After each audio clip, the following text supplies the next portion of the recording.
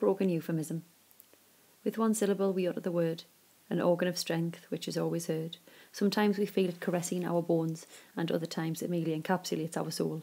It can be fragile and needs protection, yet it strives and yearns affection. Mentally we try to build a blockade, inevitably this will eventually fade.